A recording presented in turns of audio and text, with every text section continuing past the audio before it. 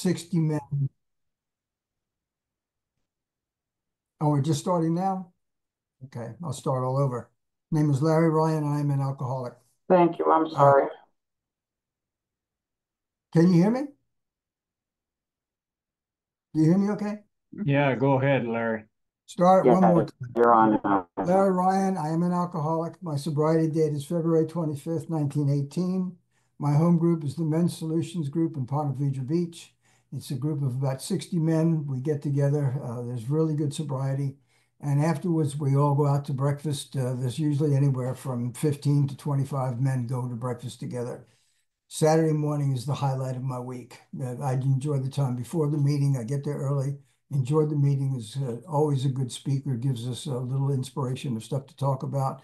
And then the meeting after the meeting at the restaurant, and it usually is a pretty good group of people and it's a great way for a newcomer to come in and get introduced to the group and know the people. I was born in Brooklyn, New York in 1947, October 9th, 1947. And tomorrow is my birthday. So if you don't have a calculator ready, that means I'll be 77 tomorrow.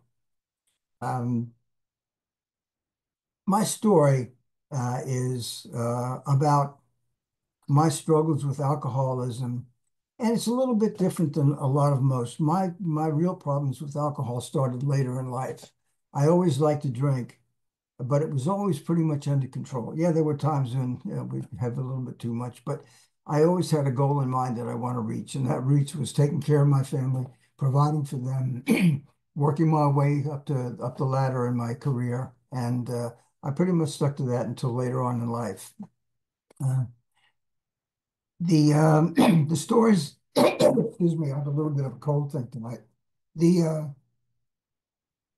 the stories that I put in through the Debbie Ponderables are all stories about my experience in AA. It's about alcoholism. It's about the fellowship and the program of Alcoholics Anonymous. Some of them are directly related to things that I have experienced in my own, and a lot of them are things that I hear at a meeting that other members share. And I go home and I'll write about it when I get home because they strike a chord on me, and I thought it's worth something to write. It gives me good subject matter.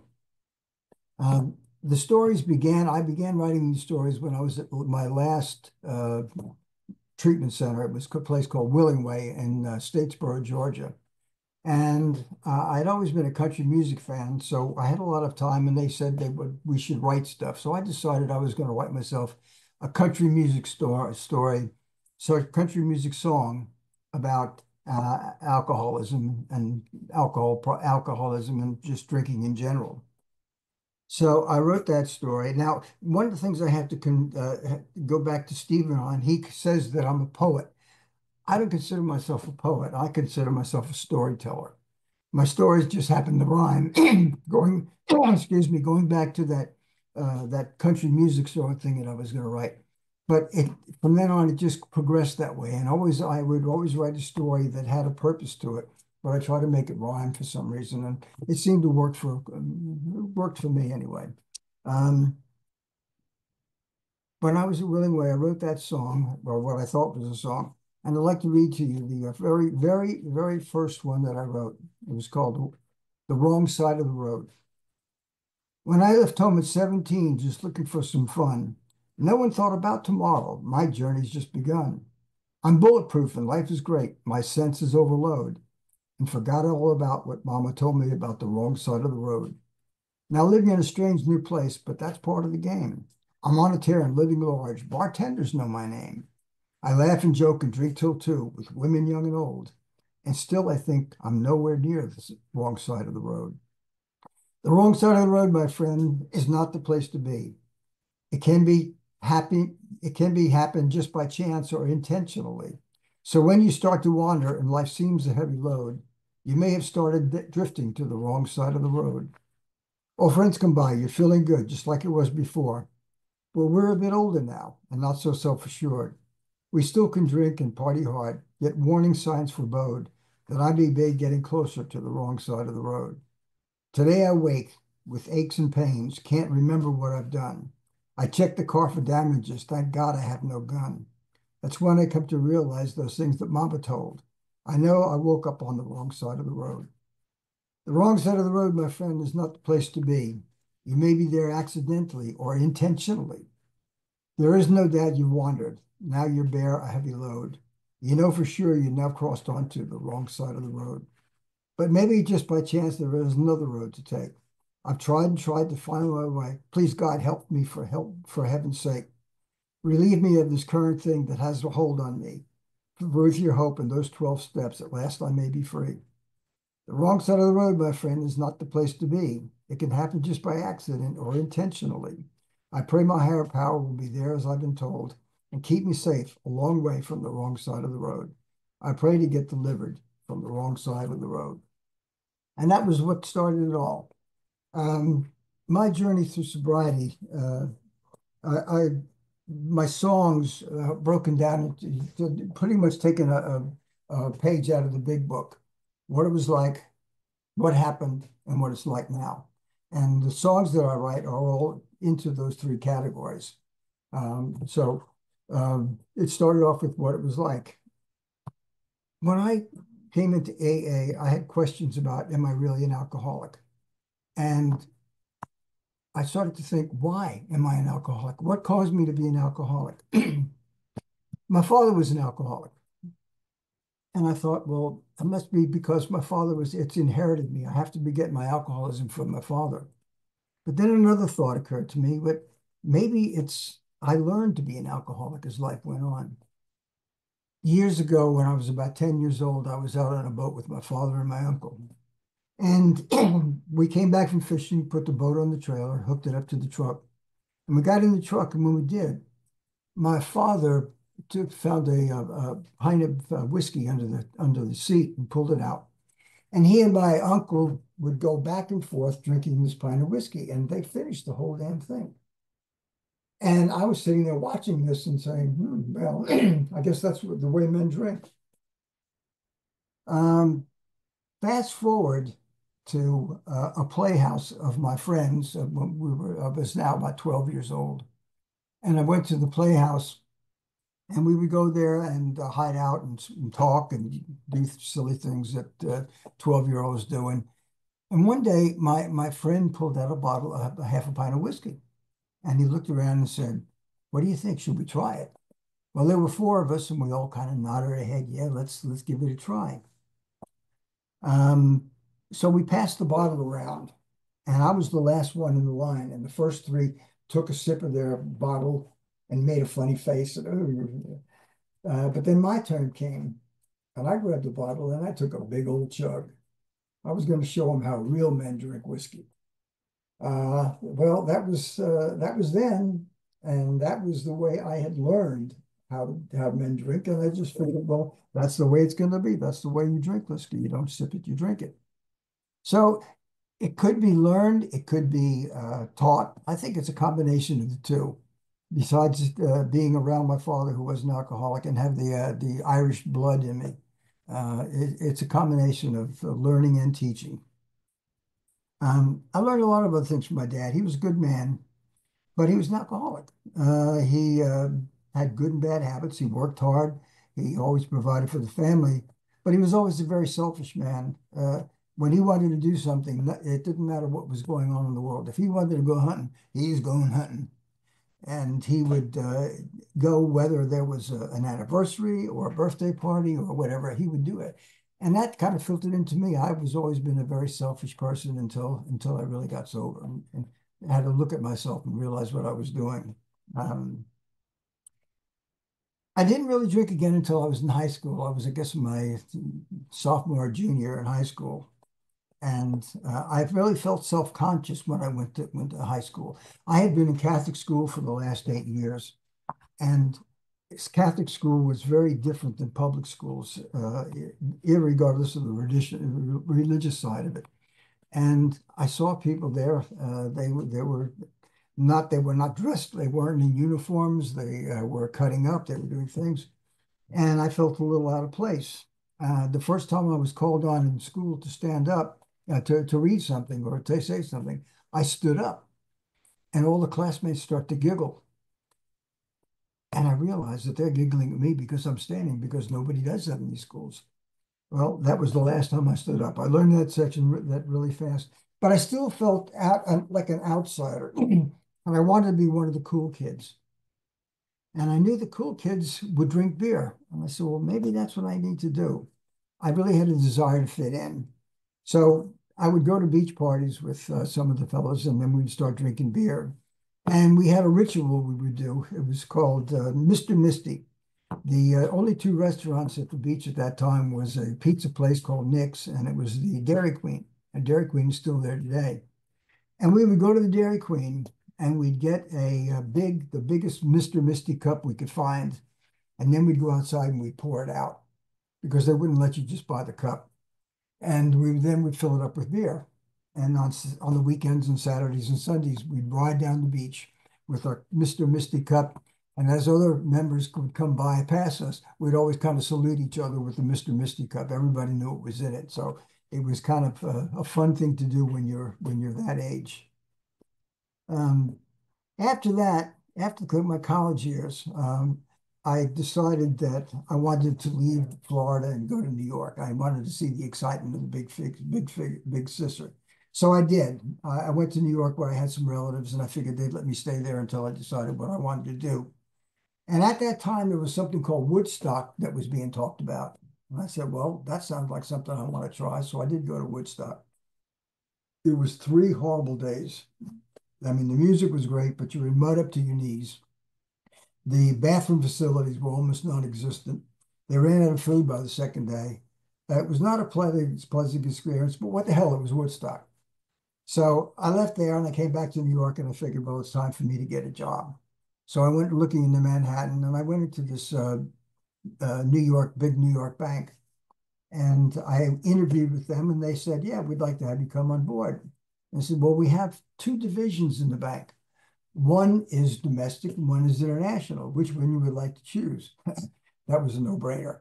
International, baby. Get me on the road. So I got a job with them in the international division, and I was working in the back office of the foreign exchange trading room. That was where they processed the trades that the dealers would make. The bank, people in the bank are usually pretty laid back and cool. It's gentlemanly, it's organized. And every so often I have to go into the trading room. And when I went into the trading room, what I saw blew my mind.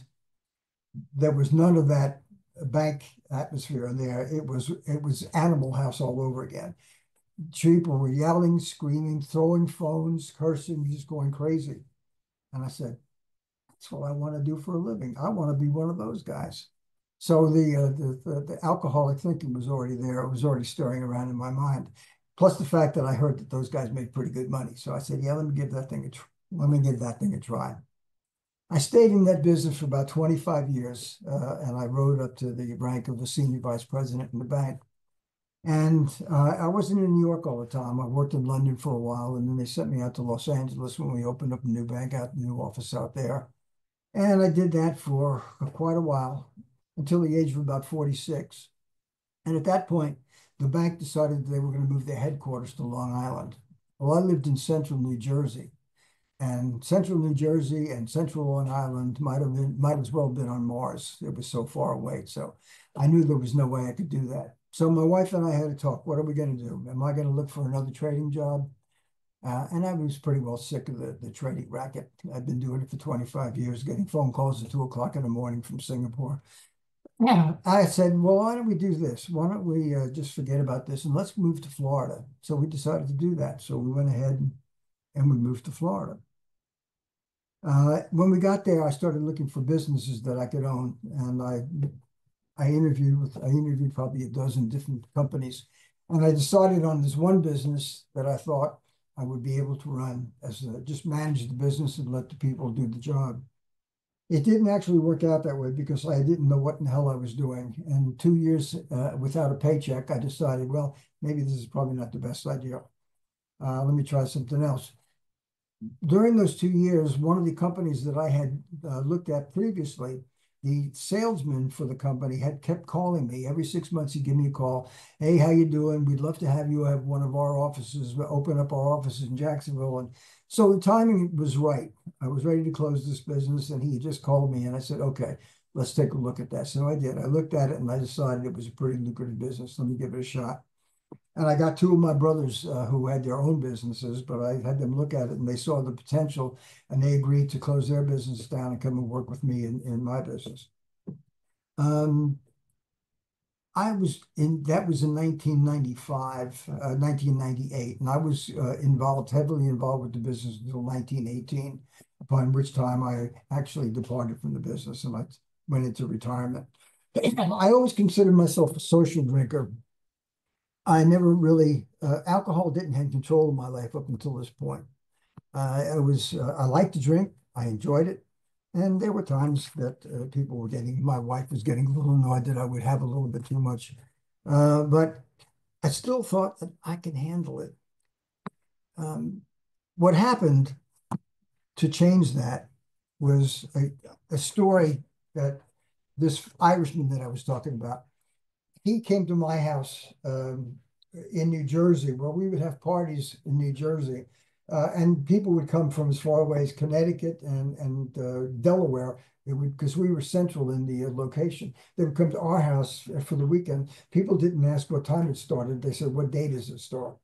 So we would have people there for the whole weekend, and it would be a good bunch of people, and everybody was drinking and having fun, but it wasn't out of control. And one particular gathering we had on a Sunday night, everybody's getting to leave, and my friend gets in his car with his family and packs up his family and ready to go and get in his car and leave. And all of a sudden the door opens and he comes running back into the house. And I said, "What did you forget?" And he didn't even talk to me. He just ran over to the bar.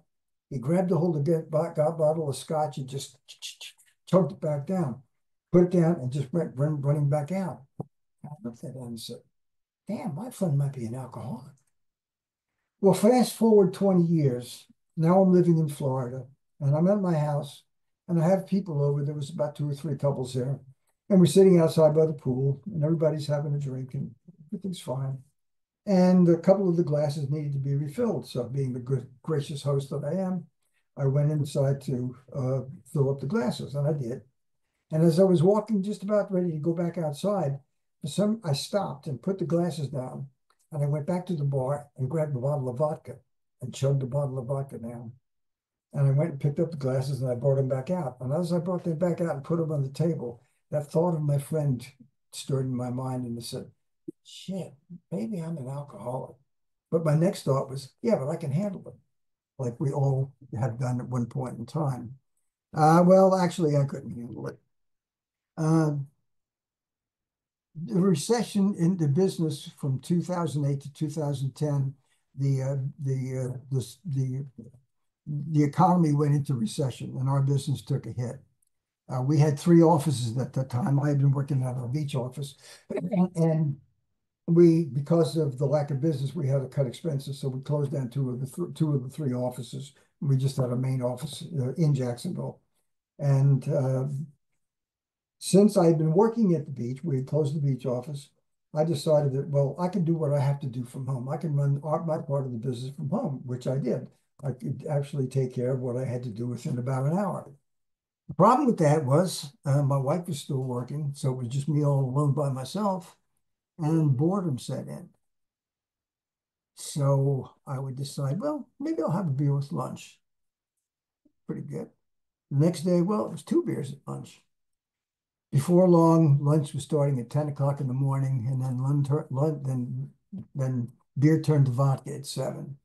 And at that point, the race was on. Um,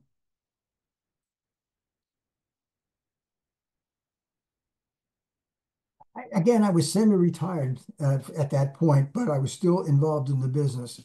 But in 2010, business was picking up and we needed me back in the main office. So I came into the back office. I came back into the office, and now I'm 63 years old. My part of the business was business administration, handling the paperwork, payrolls, taxes, that sort of stuff. And I could do that stuff again within an hour. And I had the rest of the day in the office to do nothing, twiddle my thumbs and answer the phone. And I became really disenchanted with the business. I didn't really want to be there. And I kind of made it known. People knew that I really didn't want to be there.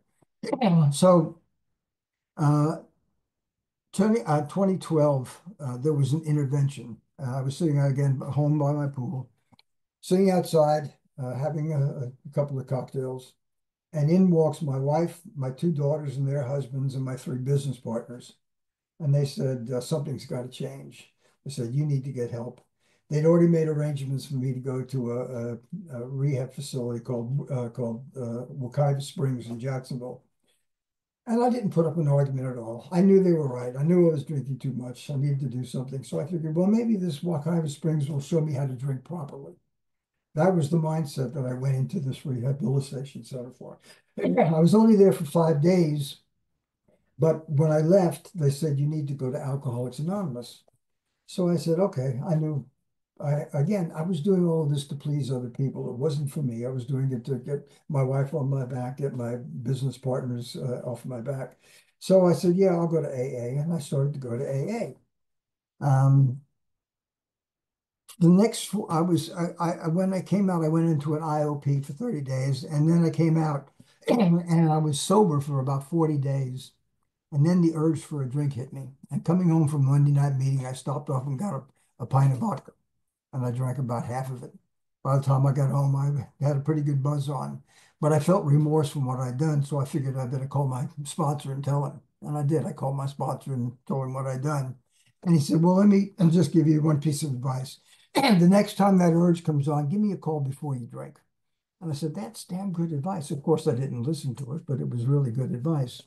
Um, the next 4 years was pretty much the same, on and off, in and out. I had experienced times of sobriety, 3 months here, 6 months there. In fact, I even had 22 months at one point. But at this 22-month juncture, a thought came to me that maybe my problem is that I drink too fast. And the reason that I drink too fast is because I'm having to hide my drinking, because you have to hide it, take the drink and put it back in hiding again. So I said, if I just didn't have to hide my drinking, I'd probably be all right.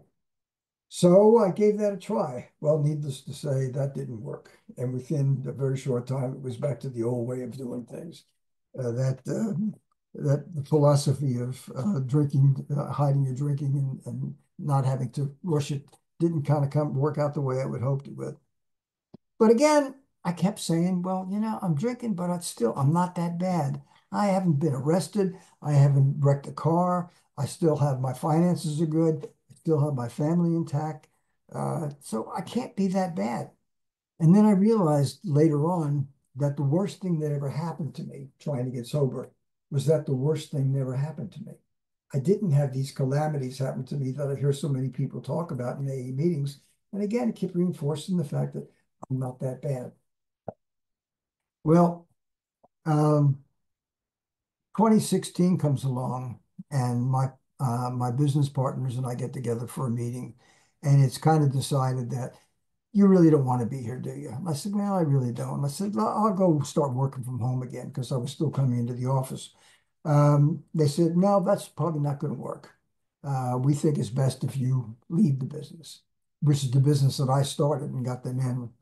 And how dare they do this to me? But I mean, it was absolutely right. They were correct to do that. And so I decided to sell my shares in the business to my partners. And I went off to another rehab called Willingway in Statesboro, Georgia. Um, and I was there for 28 days. But again, that was not the answer. I was again doing it for other people, not for me. So I came out of there, and for the next 2 years, it was more of the same, on and off drinking, hiding it, trying to pretend I was a good a sober alcoholic, but the truth was that wasn't what it was. I'd like to read to you something that kind of goes along with this. It's called Alone in a Crowd, and this is where I was at when I finally had to go Willingway. I know these people very well, some neighbors, some akin. I greet them all, a welcome smile, a handshake, and a grin. But then I feel it coming. I want to shout out loud, surrounded by so many, yet alone within a crowd. It hasn't always been that way. I like to be with folks. We laughed and drank and carried on. Life was a big joke. I liked my job. The pay was good. I'd reason to be proud. When playtime came, off I would go, a member of the crowd. Many times I couldn't wait to be with all my mates. anticipate the fun we'd have alone or even with dates. But now and then I drank too much. At first it was allowed, but as time passed and things progressed, I parted from the crowd. What is it about folks like us that make us feel this way, alone within a crowded room with so few words to say? While others laugh, enjoy themselves, and act calm and ease, we drink uh, we drink to grasp that what they have and controlling our disease. Without the drink, I am alone, afraid and insecure. Can't comprehend how fit in or whether my secret or whether I am secure. But once I let the cork out and come out and get with my friends, my world has changed. I'm good to go. I need to still pretend. As time goes on, I just get worse. My life devoid of fun. I drink and watch the world go by, waiting for the sun, waiting for the setting sun. For it's that time when I'm asleep, I do not have to think, or where or how I find a way to get my next drink. Those friends I knew saw I needed help if I'm to whip this thing, but to hold the bottle hat on me would never remove the sting. Don't need your help, I tell them. It's just the way I am. So go away, leave me alone. I just don't give a damn. Now things have changed. I'm not alone as people come to see me laying there all still and calm, as dead as I can be. It took some time, but there I lay, all covered in a shroud. No more to feel the way I did, surrounded by my crowd. And that was kind of the way I was at the end. I really felt alone, totally alone. And there were times I never thought about suicide, but there were many times that I would go to bed and say, if I don't wake up tomorrow, that'll be okay, because I'd pretty much given up. So what happened? I went after I got home from Willingway. Like I said, it continued for a couple of years, and I had an event happen that was really the turning point. My wife was on a trip to visit our daughter in Austin, Texas at the time. And every time she went out of town, I would always, that was the drinking lamp would light. And it was time for me to, I can sit and drink and not have to worry about hiding it. But as I always did, when my wife got out of town, I'd always call her and just check and see how she was doing. Now, at this time, they were using this thing called FaceTime, and I'd never used it, but I saw them using it. I said, "Well, I'll call my wife on FaceTime," which I thought was a great idea. And I did. It worked, and we talked for about 15 minutes or 10 minutes, and I thought that went well, and I hung up. About an hour later, I get a call from my wife and said, "I know you've been drinking. You're not taking Jimmy to his bowling tomorrow." We have a son with Down syndrome. He lives alone. He's very high functioning. But on Saturdays, he would go to his Special Olympics bowling. And my wife would not let me take him. She didn't trust me. So she had friends of ours come and pick him up and take him. That hit me like a ton of bricks. It made me think, who have I turned into? I can't even take my special needs son to his Olympics. And I actually sat there and cried. That was when the psychic change occurred. I wanted to be the man that I used to be. I wanted to be the man that was a good father, a good husband, a good brother, uh, someone who was respected by his family. And I had lost all that. That was gone. And I made up my mind then and there that I was going to do that. I wanted that more than I wanted a drink. Call it a spiritual awakening. I call it a psychic change. But whatever it is, something changed in me that day. And I haven't had a drink since that day, and that was almost 6 years ago. Um, Now, when I made that decision, I found that my getting sober came in four stages. And the four stages I call need, urge, desire, and thought. The need for alcohol went away very quickly. That wasn't a big deal. And years ago I used to have to get it to settle my nerves, but that went by fast. The urge took a lot longer because every so often that urge would come on and just want me to pull in. And I remember one time I was driving 7 o'clock in the morning. I was out driving and the urge came on and I pulled into one of these local convenience stores and got a 16-ounce beer. And I went up to pay for my beer. And the guy said, "I'm sorry, sir, I can't send you that beer. It's not 7 o'clock yet." I said, "But you don't understand. My meeting starts at 7 o'clock." Well, anyway, I didn't get the beer. I went to the meeting, but it took a while for that urge to finally to dissipate. But there are two other things that I had to confront. One was desire, and the other was thought. The desire part would come on me, even though I've been sober now for a while.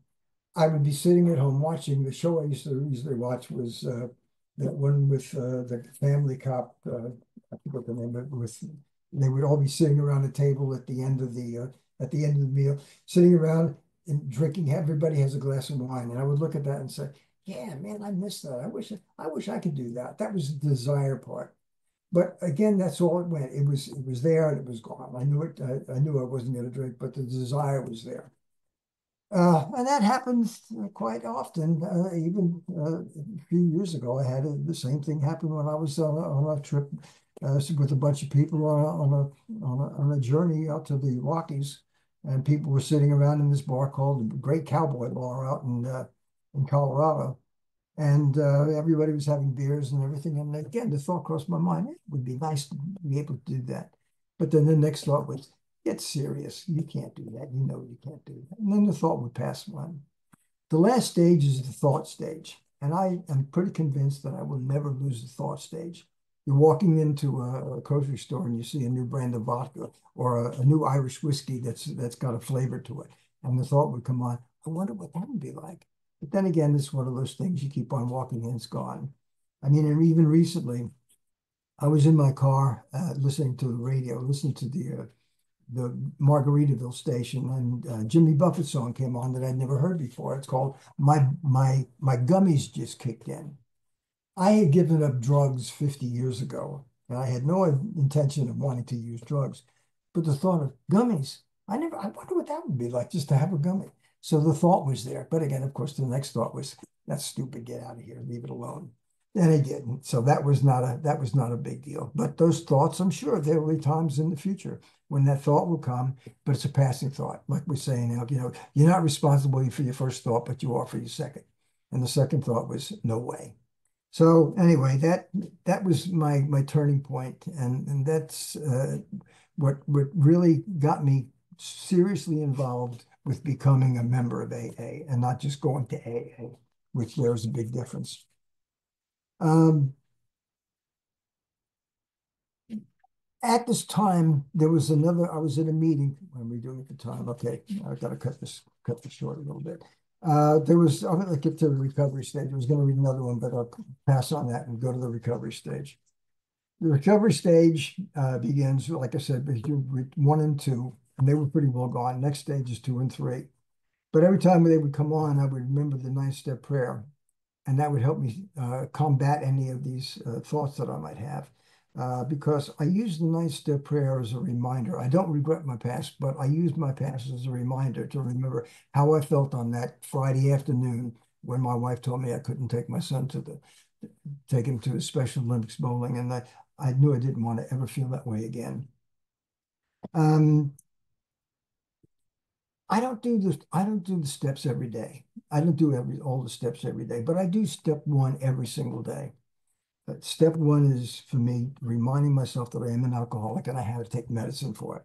And my medicine is my routine. I have a routine that I do when I get out of bed before I do anything else. It consists of prayer, meditation, and reading. And usually it's the Daily Ponderables is what I'm reading in the morning. It takes about 10 minutes about 30 minutes to complete the process. But I do it every day, and it doesn't matter where I am. I just came back from a trip a cruise to Hawaii last Sunday night, and even when I was going on the cruise ship, I brought my routine with me.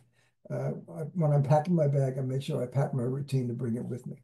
So it doesn't matter whether I'm at home, whether I'm on a vacation home somewhere, or if I'm on a cruise ship or an airplane. I have to do my routine, and that's what's going to keep me grounded. And then I can face whatever happens. I wasn't able to make an AA meeting on the boat. I went down there with the friends of Bill's who were supposed to meet, and nobody showed up. So I did that 2 nights in a row, and finally realized that it wasn't going to happen. So, but I still have my routine to keep me strong, and that's what I bank on every day. And I just can't express the importance of what my routine is to keep me on balance, keep me on the right track. But even having said that, I found that to stay sober, I needed more than just my what I call my maintenance meeting. That's the meeting I go to every day. So I need two other types of meetings to help me stay on track. The first meeting is what I used to do at MHRC, the Mental Health Resource Center, where I need to see people who are down and out, who are really at the end and suffering, or a newcomer comes in and listen to his story. I need to hear that as a reminder of where I was and where I don't want to be again. The other one I need to see is when we're in a meeting with somebody who has good sobriety, long-term sobriety goes out. There was a fellow who had 35 years of sobriety, and he shocked the whole group when he told us that he went out. I need to see that. This man was Mr. AA. I would have bet my life that this man would never drink, and he did.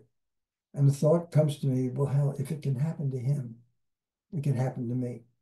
I know I can never have another drink again, but I don't know that I will never have a drink again. And for that reason, I have to do my routine every day. I can't let up on it. I can't coast. I've got to stay focused on the program of Alcoholics Anonymous, the fellowship of Alcohol Anonymous, and my routine. And that keeps me sober because there is a fear that this could happen to me like it happened to some other people. During my drinking days, this is how things have changed. My daughter and her son, and my daughter and her husband came to our house, and they confronted me and said, we're not going to let the grandkids come to the house anymore. We don't feel that we really want them being around you. I said, and I was still in my drinking stage, so I said, okay, well, that's the way you want it. That's fine with me. And I didn't really care that they were doing this. But then it occurred to me that it was not me that they were really hurting. It was my wife. My wife loved the grandkids. And the fact that the grandkids come to the house and go overnight and we couldn't do things on our own with the grandkids, she was really, really torn up about that. My wife and I have been in November, we'll be married 53 years. My wife stood through me all the bad times, all the good times, all the bad times, but she always stood by me. And I knew I had to do this as well as for myself. I had to do this so she could have the grandkids come over again. Uh, Once I had finally made that decision that I wanted sobriety for me, I was about a year sober, and I went to my daughter's house, and I talked to her and her husband, and I explained to them that, this is what's happened. I've had this awakening. I've had this psychic change, and alcohol is not a part of my life anymore, and I would love to have the grandkids back to come. And they had seen the change in me, and they knew it was for real this time, and they agreed. So now we can take the grandkids, they can come over and spend the night. In fact, 2 weeks ago, my 18-year-old granddaughter came over and spent the night with us. I wanted to be with her grandparents. Strange, but it was so good to have them back. So now we take them down to the uh, all the different places, to Disney, and we take them to the animal farm and take them on zip lines and do things with the kids. That we finally made that we got back to where we were. And I realized that, I actually have become the man I wanted to be again. It took a long time and a long, hard road to do it, but I've gotten that man back. Um, there are times in my spot, but there are times in my program, my sobriety, when things happen and I don't realize that the program is taken over. Uh, a few years ago, I had a bad case of bronchitis. And I called my doctor's office and said, can you get me in? I need to come into the office. And they said, well, I'm sorry, but we don't have any appointments for you. He said, however, we can do one of those video health calls at 8:30 tomorrow morning. And I said, well, that's fine. Let's do that. So 8:30 came, and I'm sitting at my computer waiting for it. 9 o'clock came, and 9:30 came. Finally, about 10 o'clock, I got fed up and said, this isn't going to work. So I just got up and left, and I drove to one of those instant care places. Now, not having an appointment there, I had to sit there and wait for 2 hours as well. And I finally saw a nurse practitioner, and she wrote me a prescription for what I needed. And I walked out the door. By this time, I was not in a good mood. I'd been turned down by my doctor. They didn't call me. I had to wait 2 hours. I was going to get in my car and call that doctor's office and give them a piece of my mind. And I was reaching to push the button on the phone when all of a sudden it occurred to me that what good would that do? You like your doctor? Yeah, I like my doctor. I don't know what happened in that office, what caused this to happen. They've never let me down before. Why am I going to do that and become a complete jerk? And I didn't make the call. That was the program working me. That was not me working the program. That was the program taking over. And I really, when I didn't do it, I felt a lot better about it. I said, yeah, maybe I have made a little progress that I didn't act out of turn. So I get home and I hadn't looked at my messages for the last day or for the last day and a half. And I opened up my message and there's a message from the doctor's office saying, oh, we've had a cancellation. We could fit you in at 10 o'clock. So not only did I not I did the right thing by not calling him, but also the fact that I didn't make a complete ass of myself by calling up the doctor and when they had already offered me another appointment, and it was my fault that I didn't take it and I didn't call and give them hell about it. So I find that the program quite often ends up working me even when I'm not doing it. So even though I only do purposely step one every day, the other parts of the program kick in during the day, and they can be at this funniest times. But I know what it's when it happens. I know why it's happening. Um, Stephen asked me uh, to be this to put the face behind the poems, as he calls them. Um, I immediately said, yes, I'll do it because now I'm not having to go to that mental health research center on Tuesday nights. And I said, I'd be happy to do it. It's been an honor to speak to you all. I thank you for putting up with me and listening to my story. And I'll just give you one last little thing that I wrote, and this is kind of sums it up. It's called On Cruise Control, and that's where I'm at now. When driving in my car, I set the thing on cruise control. It keeps my speed in balance as I watch the models unfold, until something occurs that will require my attention. I then become alert so that the problem is corrected. With some years in the program, I take sobriety for granted. Recovery on cruise control, AA has been implanted. I go up my day immune from liquor's raw appeal, when suddenly a thing occurs that upsets the whole deal. I went to help my son whose kitchen faucet started leaking. I saw the problem, searched for the tools. I searched to find the tools that I would need it. I looked around and found something that took me by surprise. It was not tools, but something else. A vision caught my eyes. A cabinet, all alone, a jug of Irish whiskey. I only really bought the stuff because I needed to be thrifty. Although I really liked it, store brand vodka was my vice. The same result from both of them, and one was third the price. The memory, how good it tastes, quickly went away. I knew not to romanticize, to put those thoughts at bay. I shut the door, continued on the job I had begun. Those thoughts never did reoccur. I knew that they were done. A week had passed, and in my sleep I had a drinking dream. This had not happened for some years, amazed how real it seemed. I dreamed I was back at my son's and opened up that door, saw the bottle standing there, the same way as before. But in this dream, I did not shut the door and walk away. I could not put those old thoughts down. My mind would not obey. I grabbed the bottle in my hand and took a mighty drink. When I awoke at first ashamed, then I began to think, what caused me after all those years to have a dream like that? My program's sound, routine is tact, how something gone amiss? It's then I thought of cruise control, of how I was assured that by and do what I'm doing, I actually have been cured. The dream was a good lesson, one I needed to review. Although the urge to drink is gone, I still have work to do. The fact that in my dream the whiskey still had an appeal. Subconsciously, I'm still at risk unless I do the deal. I can't take it for granted that I'll never drink again. I only have one day, today, my program to extend. I might get by on cruise control, but can't take it for granted. I'm still an alcoholic. This disease is still implanted. And one last story I will give you. It's very quick. It's about one of us. Fellow goes into a bar and he orders a shot of whiskey.